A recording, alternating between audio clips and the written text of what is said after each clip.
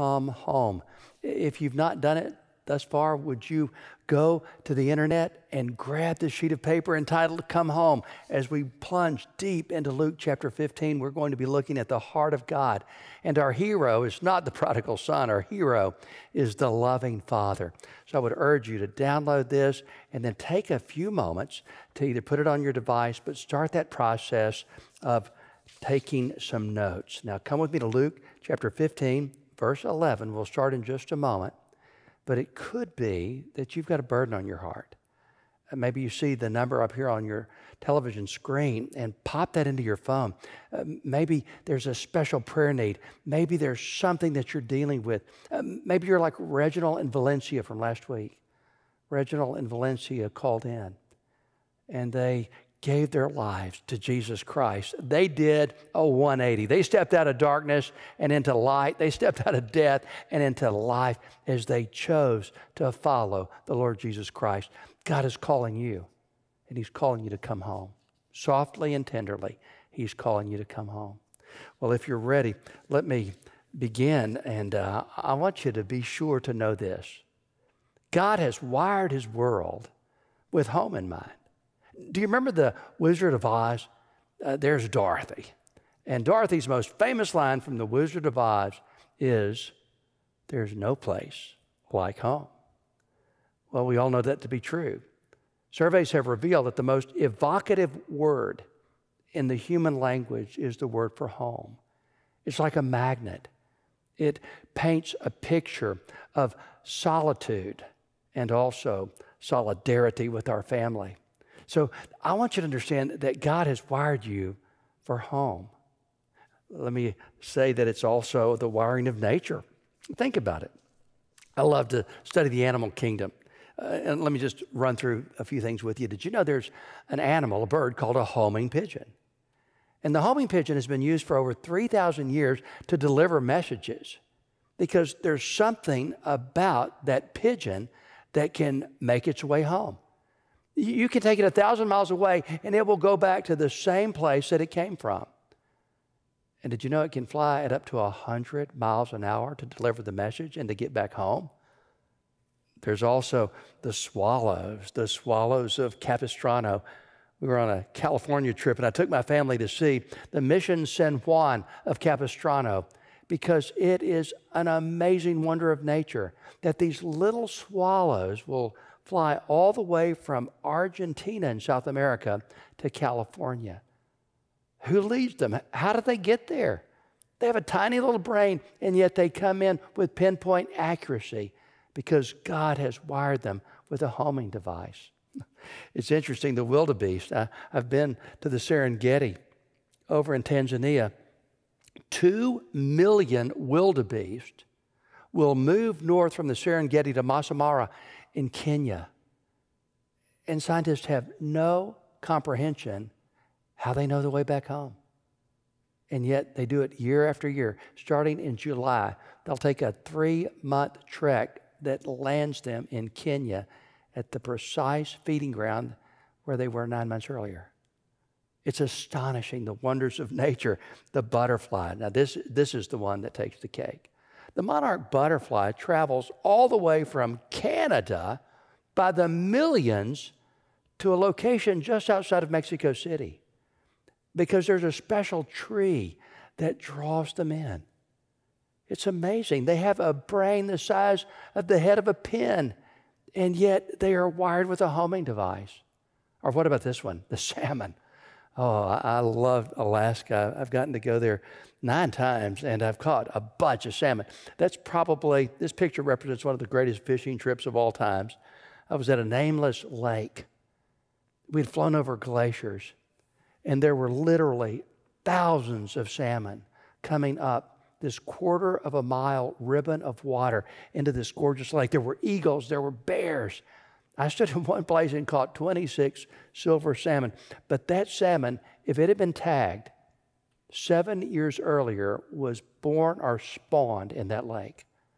So it goes and wanders the Pacific and then comes home. It's astonishing. Here's the point. Would you make this note? God equipped you with a homing device.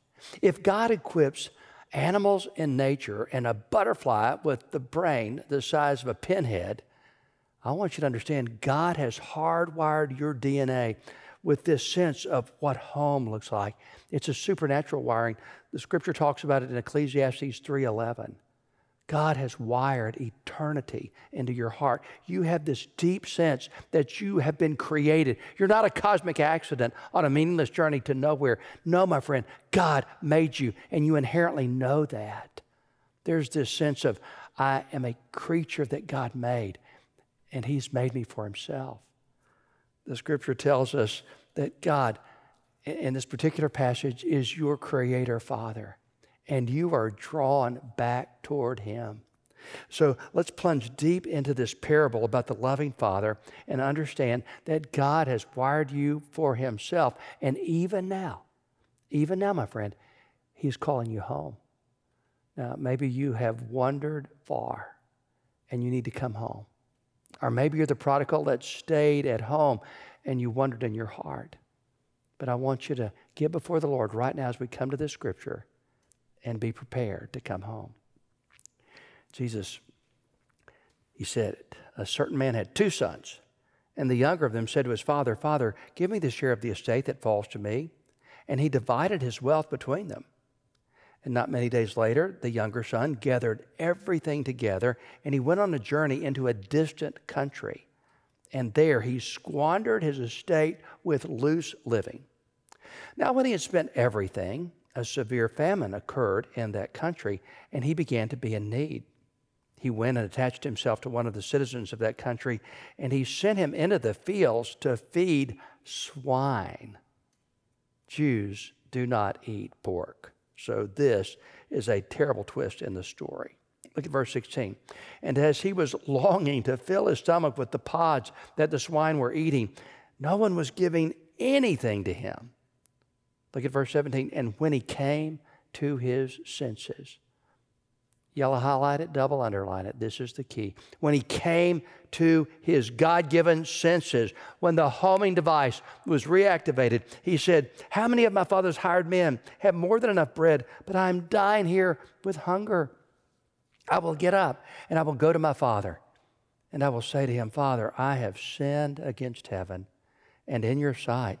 I'm no longer worthy to be called your son. Make me as one of your hired men. And he got up and he came to his father. But while he was still a long way off, his father saw him. He felt compassion for him. He ran and embraced him, and he kissed him. And the son said to him, Father, I've sinned against heaven and in your sight. I'm no longer worthy to be called your son. But the father said to his slaves, quickly, bring out the best robe and put it on him. Put a ring on his hand and sandals on his feet, and bring the fattened calf. Kill it and let us eat and be merry. For this son of mine was dead, and he has come to life again. He was lost and has been found. And they began to be merry. Well, let's pray. Father, would you cover these moments with your Spirit? Get me out of the way so that people will have an encounter with you, their living, loving, heavenly Father who calls us home. It's in Jesus' name we pray it. Amen. Amen. Well, here's what I want to do. Let's follow God's roadmap to return home. Let's begin here. Let's begin with rebellion. When we meet this young man, this prodigal son, he is deemed, we see a young man who is overrunning with rebellion. He's got a rotten attitude. He has a foul heart. And he essentially is saying to his dad, I'm sick and tired of living under your rules and your roof. I want to get out of here. I want to go have some fun. Do you know what the essence of sin is, my friend? Sin is basically saying, God, I don't need you. I'm going to do life on my own. I'm going to make up my own rules. This is what Adam and Eve encountered in the Garden of Eden. That's how ancient this sin pull is. What did Satan say to Eve? He said, Eve, darling, hey, you're looking good.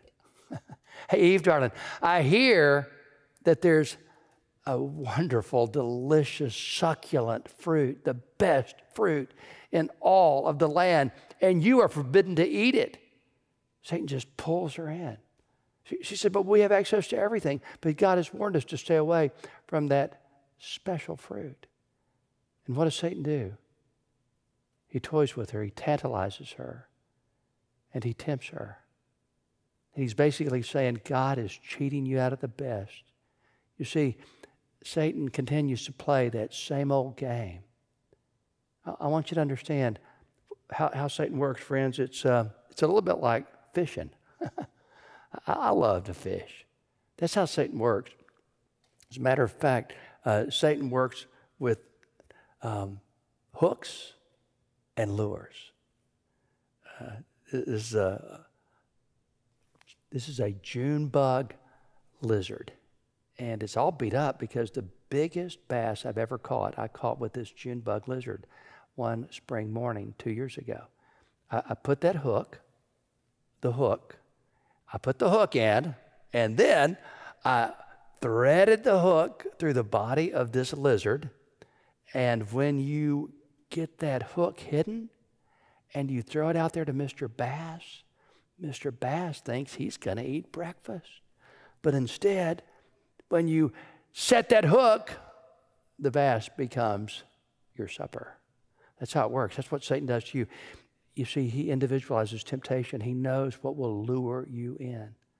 My friend, I want you to be wise and be aware that Satan, he is calling you. You may say, but Pastor Jay, why is it wired that way? Why is the world set up so that I can turn my back on the God who loves me? Because God has given you a free will, my friend. And you've got to take personal responsibility for the choices that you make. The Scripture makes it abundantly clear in Galatians chapter 6. It's called the principle of sowing and reaping. Let me remind you of it. This is what the young prodigal didn't understand. Do not be deceived. God cannot be mocked. A man reaps what he sows. Whoever sows to please their flesh, from the flesh will reap destruction.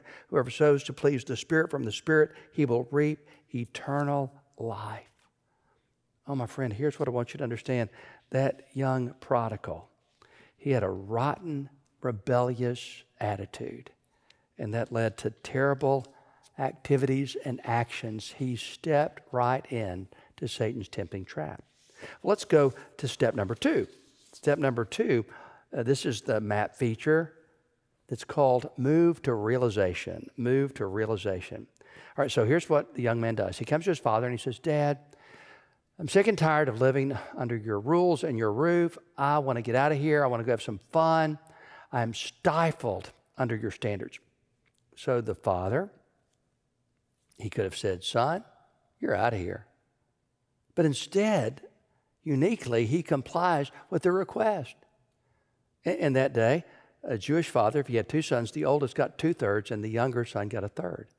So evidently, he liquidated some assets, gave the young man this bag of money. Do you think he went out and spent it wisely? Oh, no. This young prodigal, he took a trip straight over Fool's Hill. He went to the far country, the Scripture says.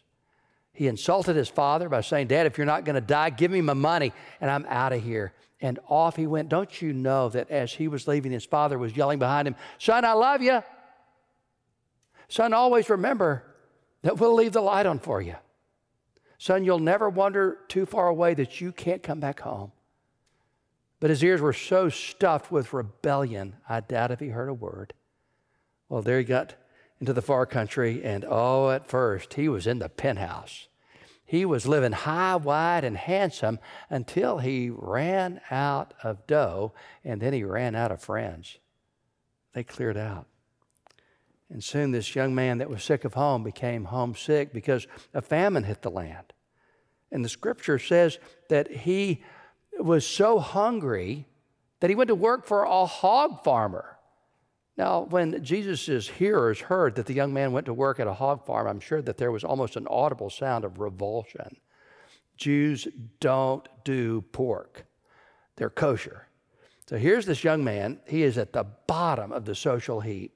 There's a famine in the land. He is working at a pig farm, and he is living essentially in a pigsty. So just for a moment, let's climb down into the mud with him. I wonder how his life looked. It's quite a picture of dirt and degradation. But that's how he looked, friends. You see, he'd sold out. He was filthy on the inside, and it was manifest on the outside. As he is feeding the pigs, the scripture says something remarkable. It says in verse 17, he came to his senses. G. Campbell Morgan, a great preacher of the past, said that this is God's greatest compliment to humanity, that we have the capacity to come to our senses and essentially to turn around. Maybe it was like this. Maybe he was feeding the swine. Perhaps he was watering them. And he looked down into the water trough, and in the watery mirror, he saw his reflection. He probably hadn't seen his reflection in a long time. This handsome Hebrew hunk had devolved into a filthy punk. Maybe he looked down into the reflection and he thought for a moment, he was stunned, saying, my God, who's that? And he realizes it's him. It's him. And the scripture says, and he came to his senses. He realized that he had made an enormous mistake. It certainly reminds us about what happened to David. David, this man after God's own heart, he succumbed to temptation. He committed adultery with Bathsheba, then he committed murder, then he tried to cover it up. But he had a friend who loved him enough, this man named Nathan, who would tell him the truth. He spoke the truth to David in love. He became God's mirror to David. And David had a realization that he was only fooling himself. That's why the scripture says in 2 Samuel 12, verse 13, David said to Nathan, I have sinned against the Lord. You see, friend, you don't just sin against other people. When you defy God's rules and you sow bad seed, you sin against the Lord who loves you and made you. And he goes on to say, the Lord has taken away your sin. You're not going to die. You see, Nathan gave the good news in the middle of the bad. Well, friends, here's the beautiful moment where his rebellion dissolves into repentance. Let's go to number 3, engage in repentance. Engage in repentance. The scripture says in verse 18 that he said, I will get up and I will go to my father's house. And he makes up this speech and he's going to declare, I've sinned against heaven, Father. I've sinned against you. I've brought shame to the family name. Can you ever forgive me? Just make me one of your hired servants. He pens a note of repentance. And the scripture says repentance is the key ingredient to being right with your heavenly Father. You see, I see the prodigal owning his mistakes. He stops playing the blame game. Maybe he hated the older brother. Maybe he said, I'm turned out bad because I lost my mother. I mean, people can come up with one excuse after the other. It's easy, friends, to play the blame game and fail to assume the personal responsibility for your choices. Here's the most fundamental truth I know. God wired this into the universe. Choices have consequences. And he finally came to the realization that he'd made bad choices. He had brought shame to his family name. He had dishonored his father and himself. And now after that realization, he starts the process of repentance. And it begins with you owning your problem. Stop blaming your parents. Stop blaming your past. Stop blaming somebody else in your world. Own your problem. That's where it starts. And then begin the process of repenting. The word repent is the word metanoia. It's one of the great biblical words. Meta means change, noia, your mind. Change your mind. That's what repentance is. Stop running from God and start running to God. Let me give you a great illustration. Let's imagine that you are going to go to Mobile from Montgomery. So you get on the interstate at the juncture of 85, and you're heading to Mobile, you think, but then you pass Prattville. And then you realize we're heading north, we're not heading south. So what do you have to do? You've got to do a road repentance. You're on the wrong track. So you've got to get off, admit your mistake, confess it, turn around, and head back south. You see, that's what repentance means. It's turning around. You've got to admit you're going the wrong direction. The Scripture talks about the importance of repentance, and it's a call to a realization that you're on the wrong track. Let me tell you an amazing story. There was a man who was a Belgian prince who lived in 1450 named Renaud III. Renaud III.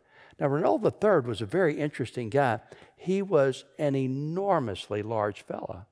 And Renaud III, as a matter of fact, weighed over 500 pounds. Well, Renaud III, his brother Edward and Renaud had a giant fight. And Renaud and his brother, after the fallout, they ended up having a war. And Renaud was captured, but he was put in a unique prison. He was put in a prison that had no bars. It had a door, but no lock. But the door was the size that a regular man could pass through, but Renaud was so large he couldn't get out.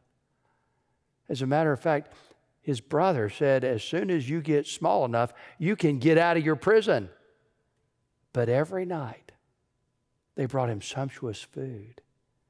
And Renaud would eat. He could not resist the temptation. And he would eat, and he would eat. And people would say, why are you doing that to your brother? And here's what Edward said: he can leave when he so wills.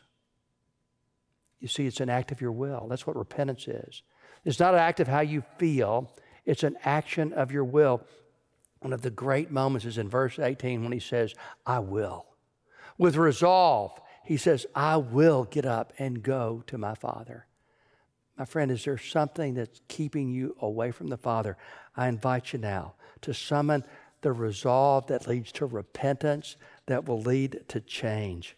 You see, the next thing that I want you to do is act. Oh, this is where it all comes into fruition. Perform the right act. That's what we see in verse 20. What happens? This young man, he gets up, he leaves the pig pen, and he heads to the Father's house. Oh, he left like he was a peacock. Now he's coming back a broken pauper. He is covered with mud. He's filthy. He's made all kinds of mistakes, but he does the right thing. He heads home. And what does he encounter? Don't you know that he is as nervous as can be? But here's what he encounters. He encounters a Father who loves him. Now, a long time ago, there was discovered by biblical scholars who studied the rabbinical tradition, there was discovered a very similar story about a young Jewish man who left his father. He took the money. He dishonored the family, and he came broken back to the dad. Now remember who's listening to this story. These are the scribes and the Pharisees. These are the legalists and the lawyers. And they know this story. Now the way that Jewish version of it ends is like this. The young man comes crawling to his father, and he says, will you forgive me? And the father crosses his arms, and with steely eyes, he looks down on him, and he says, no. You're not welcome here. This is not your home. You have dishonored us. Go back to the pig farm. They were fully expecting that this is how the story would end, but Jesus put a surprise twist to it. You see, the hero is the loving Father. So what does the loving Father do? It's astonishing. You see, he's waiting. He's watching. He sees the son coming. In the day of Jesus, they didn't jog, but this man literally runs. He pulls up his robe and he runs for all he's worth because he recognizes his son coming. He not only runs, but this young man who is covered with filth and he stinks to high heaven, he begins to kiss him. And the verb here, kisses him over and over. He smothers him with kisses. And the scripture says that he is covered in filth, and it's a picture of what Jesus does when he comes into our life. He robes him in righteousness. He puts a new ring on his finger, sandals on his feet, which is a symbol of sonship. And then what do? Oh, there's one very important notation here. There's one person that's not going to be too happy. Do you know who's not going to be happy? Some of you just said the older brother. Really, it's the fatted calf, because they're going to have a Texas barbecue. They're going to have brisket and prime rib that night. So they killed the fatted calf, and this young man, he is lost and now he's found. You see, the ultimate right action is the Father's action as he welcomes him home. Some of you are thinking, you know, Pastor Jay, my mistakes are greater than God's mercy. My mistakes are just too much. May I quickly correct you? May I lovingly tell you that your mistakes are not greater than the mercy of God?